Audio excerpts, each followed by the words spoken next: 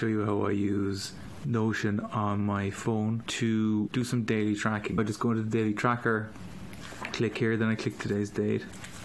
I open up a page with loads of different data entry points. I've got today's date.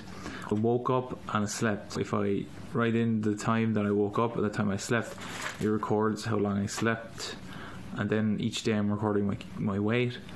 And then I do some fasting, so if I type in when I began eating and when I stopped, I can record my fast, and that does that there. And then I've got some other stuff that I record, like other stuff that I try to keep up on. These then feed into a weekly review, so then I can go, okay, my average rate was this, my average sleep was that.